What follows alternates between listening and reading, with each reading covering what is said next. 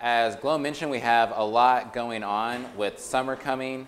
We have next week, we have our church is coming. They're our sponsoring church. We have two from there that will be joining us, and they're young. I know that one of them's young. Steve's probably older than he looks. We don't have summer in Thailand. We always have summer in Thailand. And so they'll be here, and then we'll have the ACU students joining us as well with, hold on a second. ให้โชว์ชั้นเรียนของ Eric นะ Okay, thanks. The red dog. So then we'll have the AC students here this summer. So similar to last summer, we have several special projects going on with, like Glow mentioned in his sermon, and then we'll be taking a trip to a rural area of the Loi province, and we'll be doing a medical mission up there. And then we'll have our English camp again as well. So a lot of things going on, and a lot that that you guys will be able to be a part of as well as we continue ministry with the urban refugees. And as Glow mentioned, many people are just very thankful and proud of our congregation and you guys for joining in that. Yesterday, Neil and we went to visit one community yesterday, and it is just hot in Thailand, and it's you know, it's not an easy thing going out and running around and carrying. Neil and I carried, what was it, 30 kilos of rice across like a walkway bridge in midday heat, you know, and but it was a really good thing, and the community was really thankful for that. But maybe another time, just when we have more time together, we can do something where, as we do that, I think it'd be really good to just do something small for like the kids, where if some of the girls go, like Michelle, Nicole, Lynn, where like we can have something for the kids. They really liked that at Christmas time when we went. So these are all things to be thinking and praying about as the summer just approaches. So before we get started for today, I want to go to God in prayer. We have Doris visiting. We'll be praying for her and her ministry. Any other things you guys want to pray about as we get started? Our friendship. For Chip? Our friendship. Chip and his safety. Pray for Dennis and Bernard traveling. Pray for like our people coming to big travel. Yeah, long journey from America. Have you seen the Facebook post that Chip has put on there in the last 2 days? Mm-mm. It don't look like a nice place to be. Yeah, war zones are never fun to be in. So we're praying for them. Maybe for Nicole. Nepal. Yeah, a lot going on there. Do you remember Bill McDonald? Bill McDonald that taught here? They're there in Nepal now. They're an elderly couple. They've done a lot in Cambodia. Him and his wife, they're there in Nepal right now, helping with Church of Christ relief. Was that the visitor we had last week? No, they visited a while back, but they've lived, I think, in Thailand for a while, but they're there now helping with relief efforts, so a lot going on. Any other prayer requests? So New Siam Legal in Pattaya, is that right? Yeah. So this is Siam Legal Pattaya Phase 2, right? I'm currently training in Bangkok, and after my KD, I will be transferred to Pattaya. Okay, wow. So we'll pray for you and being in Pattaya. So we talked about Pattaya last week, so rough place, but it can be nice, but overall I think rough, you know. But so we'll be praying about all these things. Let's go to God in prayer, and then we'll get started. Father God, we thank you for this time this morning as we gather here, God. We thank you for just being able to come together as your church to study your word. We pray as well that you be with Eric and the group upstairs at our meeting as with the new Christians and those looking at becoming disciples, God, and taking you on in baptism, that you open up your message to them as well. We pray that you be with many from our church family here that are scattered across the globe right now, with Dennis and Bernard being in the States. We pray that you watch over them, God, and that you be with them as they connect with other congregations. We pray that you be with Chip and keep him safe as well while he's in Africa, God. We pray that you continue to empower your church to be a helping hand, God, in nations like Nepal and relief efforts there, Lord. We pray that you be with all the many things we have going on here, God, that you prepare beautiful things ahead of us as the summer comes. I pray you be with my friends Steve and Adam, while they get ready to leave their families to come visit us here in Thailand, that you keep them safe over their travels, God, and that you bless our time together as a congregation. Father, we pray that you open up our hearts and minds here right now as we look at your word, God, and as we talk about sharing your gospel message, Father. We pray that it's something that we get excited about and something that we can do genuinely, God, in our lives. Father, we pray all these things in your holy name. Amen. Okay, so several comments about my speaking fast because I'm an Easterner, maybe, from America. So I'll try and speak a little slower for y'all. Southerners and second language English speakers, if you guys, if I start going off too fast, in New York Minute, whatever, you can let me know, okay? I'll try and keep it down, but we'll see, so. You know what I like about the Southern accent? No. They speak so slow, by the time they say no, it's too late. Yeah, man, you know, so this one's a bad one. Okay, so last week we talked and we end our session on talking about preparing places spiritually for the kingdom of God. We talked about how as we look at people and places that God is already at work there, right? We know from other verses that as we go into things, as we go into a situation, that God has been there before us. So we talked about how we have a responsibility to pray over these situations. You know, it's amazing things. As I look at Mick, Mick's a great example of this. As we come into places, sometimes God does things in our lives we can't see. And Royal Bible School is one of those things where, you know, Mick found our church through things online. And we pray often for these things, right? For God to open up hearts and lives. So we always need to be watchful in looking for these examples. And we talked about the discipline of praying over an area and learning how to pray over just places and situations. And we talked about prayer walking and doing this as we go to work, as we go to just other parts of town, praying over that place. And I mentioned that close by here, there's the train tracks, right? And all along the train tracks, there's the slums. We call it slums, or maybe this is what they say in Thai, or shanty town. As I say, does that make sense? You know, homes where people have taken leftover scraps. They take advertisement signs and banners and scrap wood, and that's their home.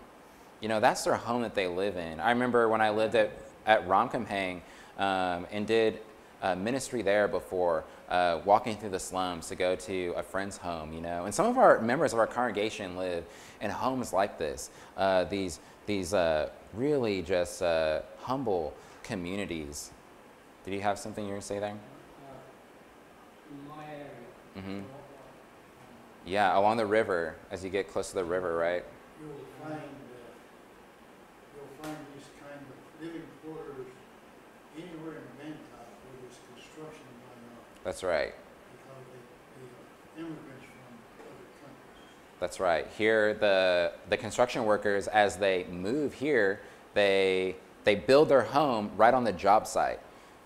So what does that mean for education? You know, I met kids where they don't have proper education because every so often they're moving to a new place. So right along us here, there are construction sites along the river and along the train tracks all along. There's a slum community right over there. So last week I gave the challenge to us, you know, to go out into prayer walk, just as you go on your way, or maybe to do a special one along your neighborhood. And I went along the train track here again, and then in our neighborhood around, just to look and to see what kind of ways might people be looking and hungering and thirsting for the kingdom.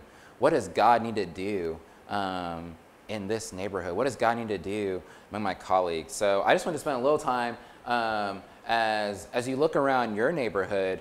Mick already mentioned he has a slum community there. What kind of hungering do you see for God?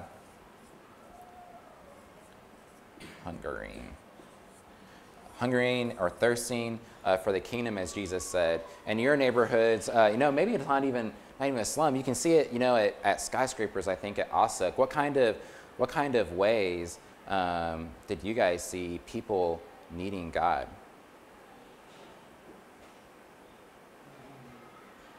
the areas where I live,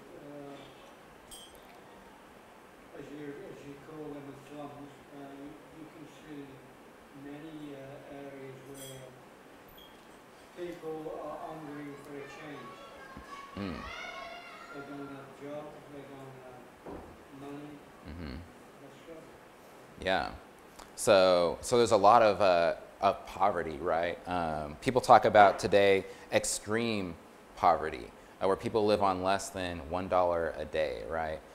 So yeah, there's a lot of issues that go on with that. Any other things you guys see while you looked around your neighborhoods? But just another thing I see things slowly changing as well. Mm. I see a lot of new places opening. Mm. This is just in 4 years. Mm-hmm. Some people, what they write down, they're starting to grow on it. Mm-hmm. We have a new community centre right at the back of my house. That's just finished being built in the last 6 months. Mm-hmm. That's a big help to the local area. Mm-hmm. Yes, that's really good. So this is the poor community. What about in the skyscrapers? Is there any hungry and thirsting? Are people searching for anything in the skyscrapers? Sometimes as people look at cities like Bangkok, where we always have a new shopping mall popping up, right? That's somehow more expensive and better than the last one. Do people need anything? Is there any hungry and thirsting among? One specifically, this will be quite apparent on long weekend holidays. They will flee Bangkok like a plague, and they will go up country where their families at, where it's cooler, no stress. That's the one thing that they really want. They want relaxation, are you saying? The peace. Peace. Okay. So yeah, that's really good. So they're living really busy lives, crazy, bustling lives. They want to escape, right? They want peace. It's really good. So what else? As we look at like higher society, sometimes we like the idea that we have everything together, right? But in reality, sometimes it's a controlled pursuit for, I want to make my own happiness, right? Happiness is a big concept today. We want happiness. We believe that we can achieve our own happiness if just we work hard enough, if just we pay enough for it, right? So we've talked about this a lot as Christians, but pursuing worldly things, right? If I just get that newest car, if I just get that newest phone, right? But in reality, whenever we strive for these things, once we've got it, how does it feel? It just kind of passes away, right? There's never full fulfillment in looking for happiness in this way, right? But yet we know that there's this hungering. There's something within us that says, I want more. I'm looking for more in my life. I think one of the things that go to what I just said is contentment. They cannot have the contentment they want. Mm-hmm. But what their biggest barrier to success is the desire for material wealth. Yeah. So as people, as we know, there's all these polarized ideas, right? Polarized situations in Bangkok and across the world, right? But yet the gospel, as we talk about the gospel, which is the good news for everyone, right? It is the good news for no matter who it is that you are. And it's going to fulfill whatever needs people have, no matter how extreme the situation. The good news, the gospel, can help. And I want to talk about what is this gospel message this morning, and how is it that it's good news? Because I think that sometimes we can know the gospel, we can know the death, burial, and resurrection. You can turn your Bibles to 1 Corinthians 15. We're going to read from there in a second. We can understand this concept that Jesus died and he rose again, right? But sometimes we don't know how to explain how this is good news. sometimes it can seem so distant, especially to strangers that don't know about Jesus. In what ways is it good news? So I want to talk about this morning and how it is that we can, with our conversation, be planting gospel seeds of hope and of love and of life and liberation that is good news to those around us. So turn with me to 1 Corinthians chapter 15, starting in verse 1. Paul, writing to explain this same thing, he says in verse 1, he says, "Now, brothers, I want to clarify for you the gospel that I proclaimed to you." So he's saying, while I was there, I talked about this, but I want to explain it a little bit more. He says, "You received it, and you have taken your stand on it." And this is the same for all of us that are Christians, right? We've accepted, we've believed this gospel.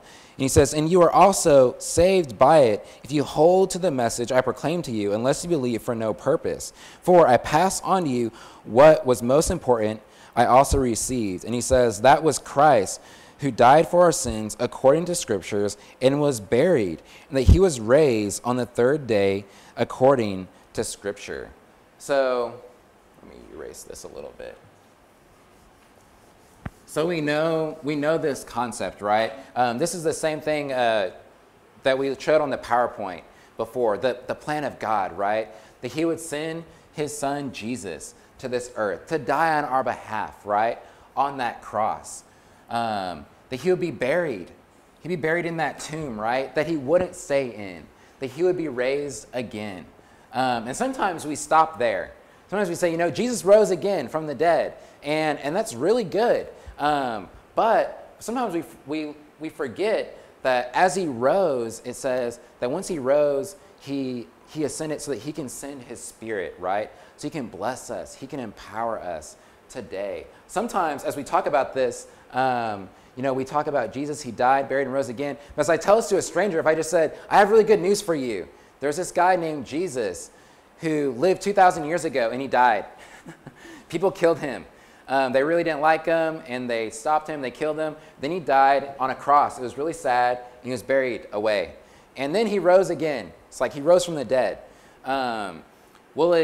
Sometimes I think as we say this, there's this question mark and this question of so what? As they hear it. And this is just me being honest. Sometimes as we say it, we'll explain this, and we can be excited about it because we know the blessings we receive.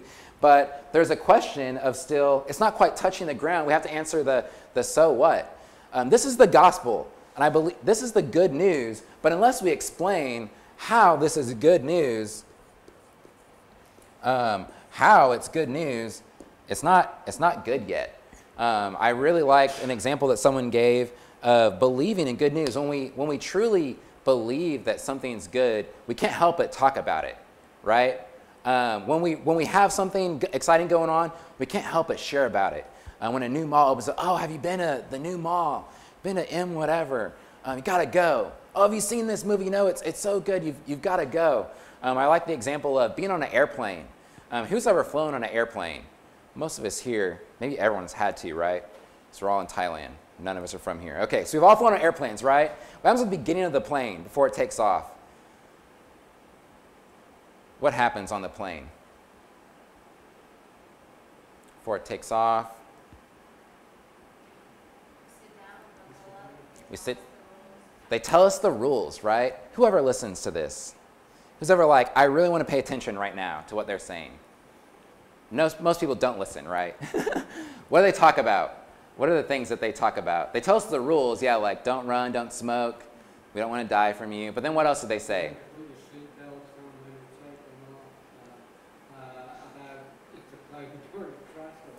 Yeah, if the plane crashes, what needs to happen? You need to know what you have to do. Yeah, you need to know what you have to do, right? And they show their mask thing. They're like, here's the mask. They say, put it on you first, then put it on the other. They're like, here's your flotation device. Normally it doesn't matter because you're flying over land. But they're like, here's your flotation device. And they're like, here's your life jacket thing. You can suck in at both sides, right? But a lot of people, we don't care, right? A lot of times we're like, I'm trying to Instagram this right now, or I'm trying to get my music going before you make me stop. But this can be very good and important news, right? Does it normally seem very important to us? No. Normally we don't care. We don't care that much, right? Because of our situation. We don't care because it's not relevant to us at the time. We hear and we're like, yeah, I know what you're saying. I understand that it has value. But let's say all of a sudden that we look out the window and we see flanks of metal coming off the wing. And we see smoke coming. And people are panicking and screaming. All of a sudden, what those people said a moment ago is going to be very important to us, right? It's going to be very important. What changed? Did the message change? No, The message didn't change, right? So what's changed? the situation. The situation. It seems more important now, right? Because without this information, what's going to happen? You could be dead. Yeah, not just could, but you're going to be dead, basically, right? If you didn't pay attention before, if you didn't listen up, man, you're in trouble, basically. Without this information, it's good news because this is going to save your life, basically, on this plane as it's going down. And so now all of a sudden, wow, this is valuable information. You're sitting next to someone, they're like, I was on my headphones, like, no, what do I do? You've got news now to save their lives, basically. And I really think that sometimes for us today, the gospel is very similar. Look here in Acts chapter 2.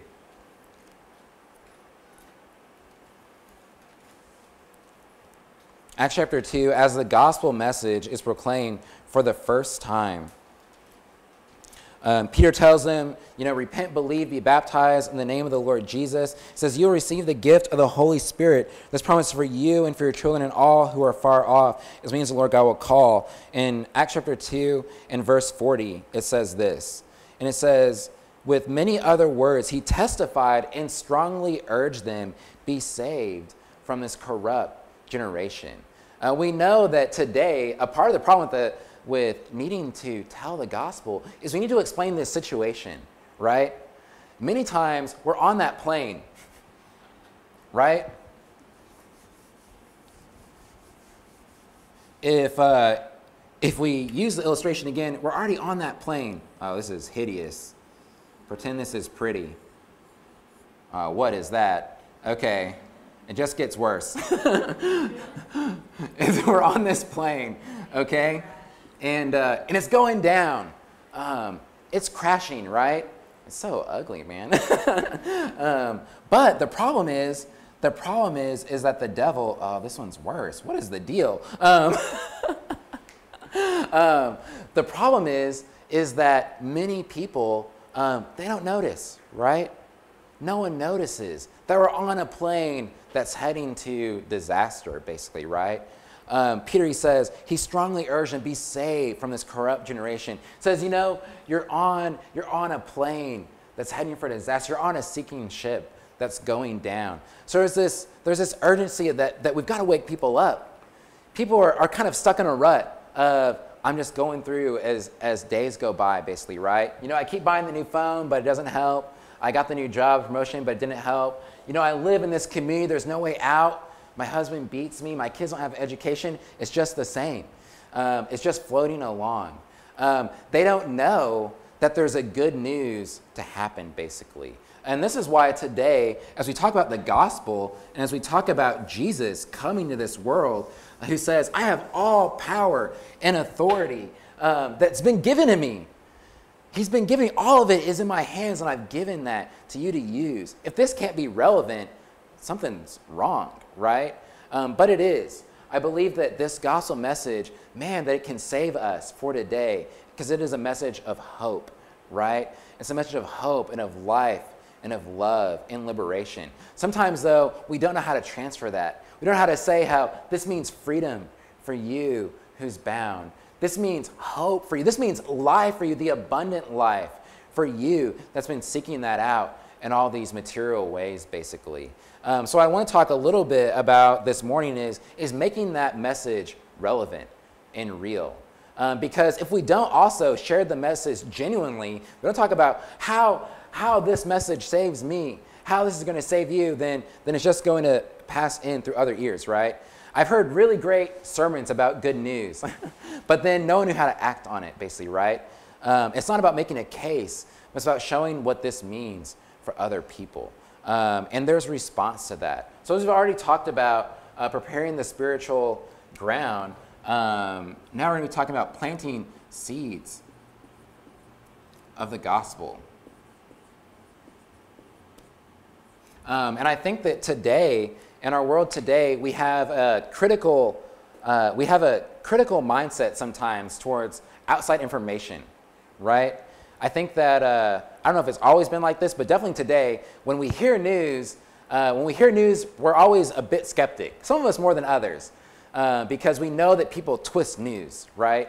We know that, oh, this is news coming from your side. But if you look on this side, they say this, right? So we always are a little critical of when people are saying things. If they're just shouting out, well, you know, what's the catch? What is your gain from this? What is your agenda here? But the gospel is this free message for all. Turn with me to Colossians.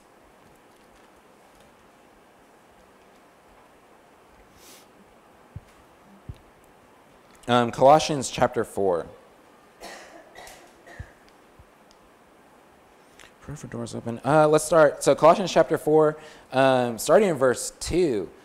This is his ending remarks to the church here, as Paul says, devote yourselves to prayer. He says, stay alert with thanksgiving, and at the same time, pray also for us, that God may open a door for the message.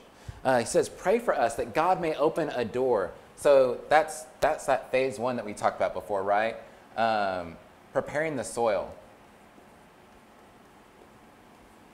Paul says, please pray for that message of God. Please pray that God prepares a way ahead of us. So verse 3, that God may open up doors for the message so that we can to speak the mystery of the Messiah, for which I am in prison. He says, pray that doors are open so we can present that good news of God's plan, right?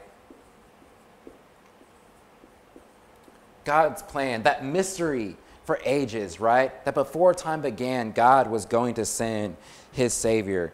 In verse 4, he says, so that I may reveal it as I am required to speak. It says, walk in wisdom towards outsider, making most of the time, so that your speech should always be gracious, seasoned with salt, so you may know how you should answer each person. As Paul says this, you know, right now, as we talk about these things and spiritual growth and church planting, it's really easy, I feel like, to become pragmatic, to think that we have to have a special program, right? And sometimes it's good to be prepared, but I don't think the result is rigid programs. And I've been a part of some, and sometimes they can be fruitful things that God can use well. But I don't think the answer necessarily is, okay, we're going to tackle Bangkok in 10 teams of 2. We're going to knock every single door in each condo, you know. We can hit it in this way, and we might reach some people, but there's a lack of genuineness, I think. Because as Paul says here, hold on a minute. As Paul says here, he says, we need to walk in wisdom towards outsiders. He says, making the most of the time. It says, let your speech be seasoned with salt. So as we're trusting in God, that he's preparing the soil ahead of us, this means we're trusting that he's going to be putting people in our lives that are ready and looking for gospel. Saying that we just need to be alert. We need to keep our eyes open of how we need to give them that gospel of life and love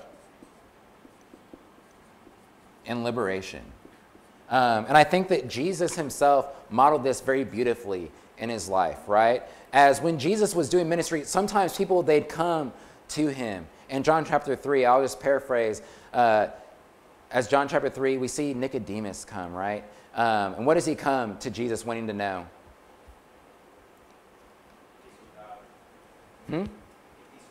Yeah, he's like, who are you? Who's this guy? And what does Jesus talk to him about?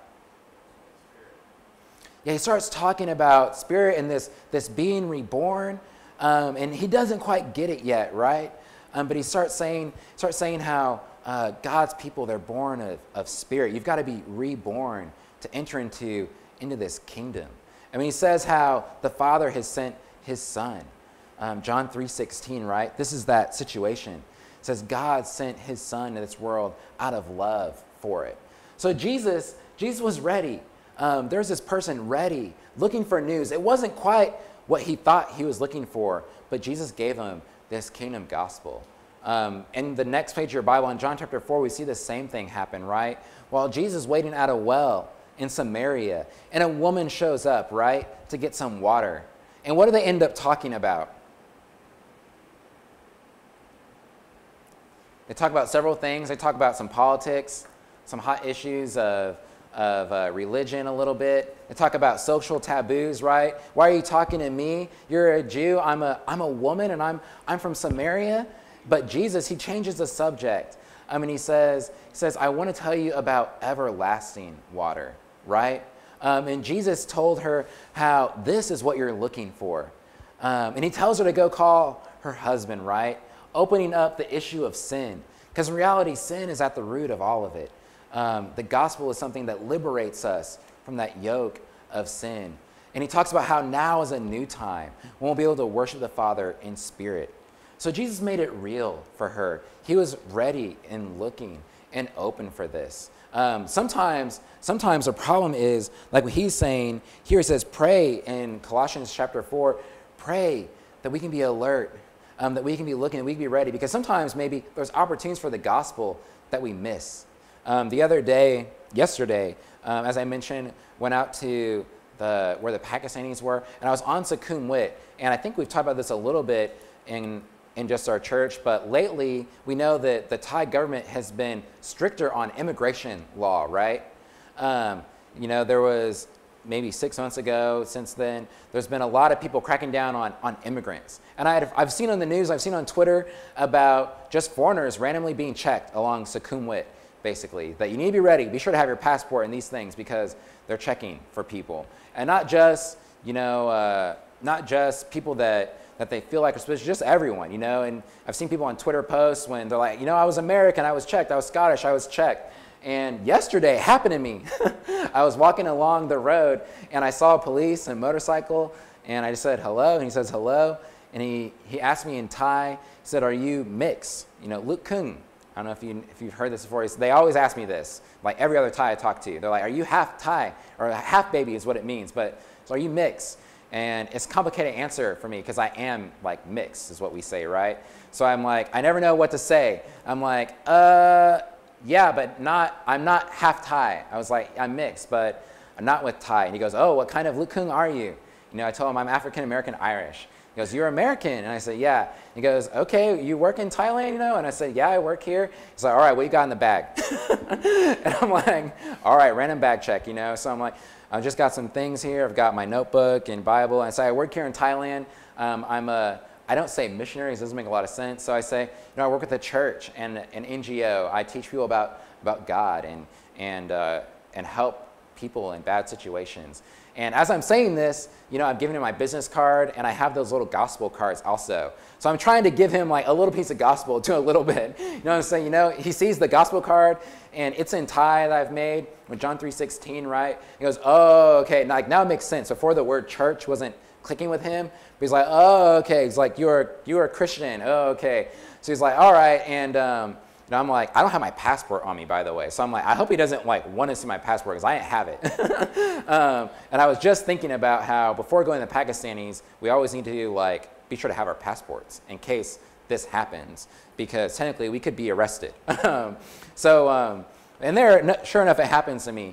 And so I'm like, I'm here. I teach people about Jesus. He goes, oh, okay. And I'm like, no, you can take it. I'm like, this is what I do. I talked to him about Jesus, but it was kind of a last minute thing. But it was a good reminder of that we always need to be ready, basically, right? I wasn't ready at the time with my passport, but we always need to be ready to give the gospel, because the gospel means the most to us when we need it. right? When we know that hold on a second, when we know that we need it, right? Just like we talk about on the airplane. We're on the airplane when it's going up and everything is cozy. Do we feel like we need that information? No. That same message, it doesn't really mean anything until we realize our situation, right? The situation sometimes doesn't change, but us being aware of the situation changes everything, right? And that's why it's important we keep our eyes open.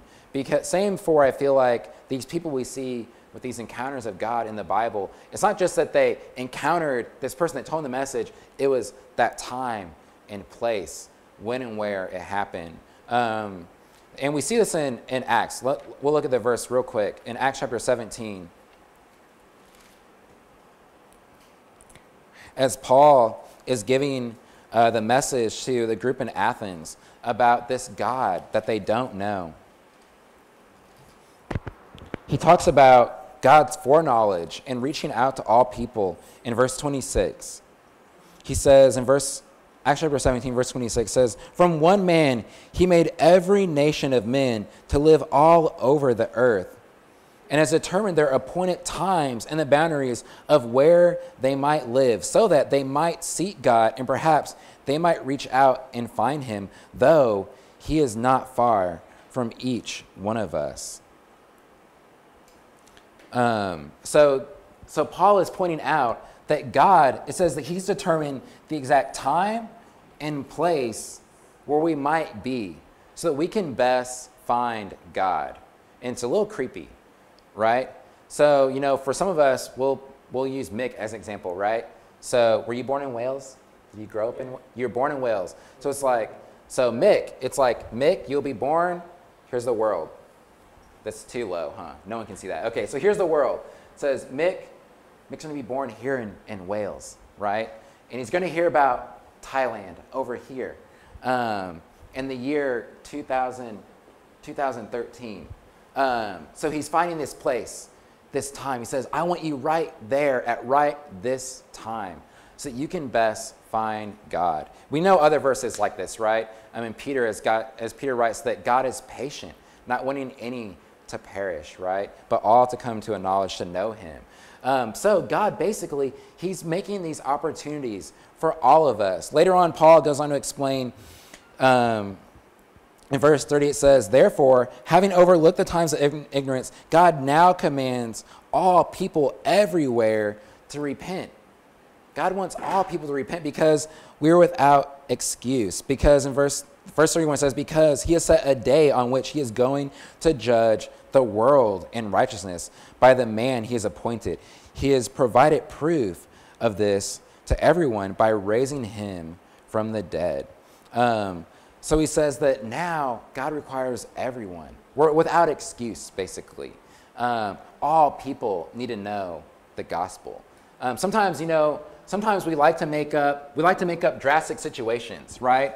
As we talk about maybe people not knowing. It's like, what if they don't know Jesus? What if they just don't hear about it? What's going to happen? As we talk about the plane going down. It's like, what if they just don't hear the message? What if they just don't hear about the math? What if they just don't hear about the flotation device? Are you saying that when they hit the water, that they're going to drown, they're going to die, they're going to perish? Sometimes with the gospel, we like to make excuses because it's a painful thing to deal with in reality, right? But it's thinking about people that we know, that we love, and some that we just don't know around the world dying outside of Christ. We make excuses that, I'm sure that something will happen, but we know that God has commanded all people to come to this knowledge. So for us, I believe that God isn't unfair. As it says, God is patient, right? It says that God has determined these situations. So what that means for us is that there's people that are needing us to share that message with them. Just like on the plane, there's hope. There's a way to be alive. There's a way to be saved. They just got to know it. It's the same for the people that we know today, that there's that right time and place for the gospel. Are we willing to share? Are we willing to open up to that message? Sometimes there's times I feel like when the Holy Spirit is calling on us to be used to share the message. We need to be bold to act on it. There was a time in the past, I mentioned I worked for the construction company. There was a little while when Michelle and I were in college, maybe my least favorite job ever. We worked for a call center as, what do you call that? Call center doing, what's that called? Telemarketing. Where basically, we really hate this in America. I don't know if this happens in other countries, but where you're calling people at their home for advertising, to try and make a sale of some kind, basically. Do they do that? Do you do that in Philippines? You get a call. It doesn't happen a lot on cell phones, but we did this for a while, and I just hated it. I really don't know anyone that likes this job. It's the kind of job that you just do because you need a job, basically. So no one likes it. And there was one day I remember working there. Most people working there, they're in just bad situations. Like I was in college. I needed money for college. But there's other people, adults they're caring for families. They have teenagers, and going through the calls, you're rejected a lot. No one answers, or they're angry at you. They're like, "Why are you calling me at home?" They hang up. So it's a little stressful. But I noticed a coworker next to me who's just really down. She just seemed like especially upset. And then at the break, every so often there's breaks, people can go smoke and things like this. And she still just seemed upset. So I asked, how's it going? She's really upset. And something on me was just like, I should just say something encouraging to her. And as I thought about it, I was like, it's kind of weird. She's an older person, and I didn't know her very well, but something I just wanted to pray over her and to say, I want you to know that God, I believe that we have a God who's always in control and looking out for us. And whatever it is that's going on, that'll be okay. And as I was going through all the calls, something on me just said, you need to do this. So I used my little track card I keep records on. I just wrote a little note in between my calls, and I said, somebody was like, I think I should just give this to her. And so I did, and at the next break, I said, I was thinking about you, and I just wanted to give this to you. And just kind of risky thing to an extent. It seems risky to us at the time. It's like, who cares? This person I never really see. I've rarely ever seen this person outside of the situation. So for some reason, though, it's really scary when we go into situations like this, right? Rejection. We don't know what's going to happen. So I give it to them, and then we go through calls again. I didn't know what she thought of it, and I didn't know how spiritual or not spiritual they were. But then afterwards, she came up and was just in tears. She said, things have been just so bad right now. And she said, thank you for this reminder and for remembering that things can be okay.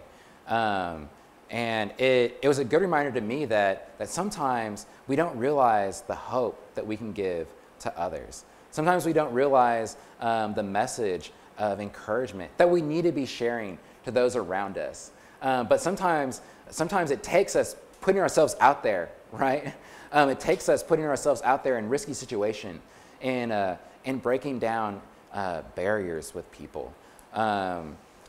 As we talk about planting seeds of the gospel, I want us to look again more at sharing messages like this of life, in love, in liberation. As we talked about prayer walking and seeing people in the slums and seeing people in these situations, how is this a helpful message to them? And I believe that the gospel is relevant and helpful because we don't just share the message in terms of information, but it's a message that changes lives, right? And we do so in truth, but also in action.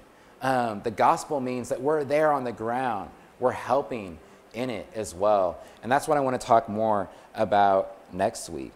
So for us today, I want us to take hold of this message from Colossians that we saw. Colossians chapter 4. As it talks about, he said in chapter 4 and verse 2, he said, devote yourself in prayer and stay alert. Stay alert is what we talked about before, right?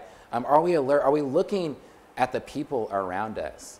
Are we seeing the ways that they're hungering? Are we seeing the ways that they're thirsting? And he says then in verse 3, in verse 5, he says, walk in wisdom.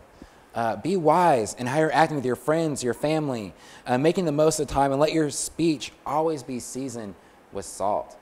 So what I want to challenge us in these coming weeks is, how are ways that we can sprinkle our speech with salt? How are ways that we can sprinkle the things that we say with our friends, our families, our coworkers, with strangers at times, with the gospel message of salt.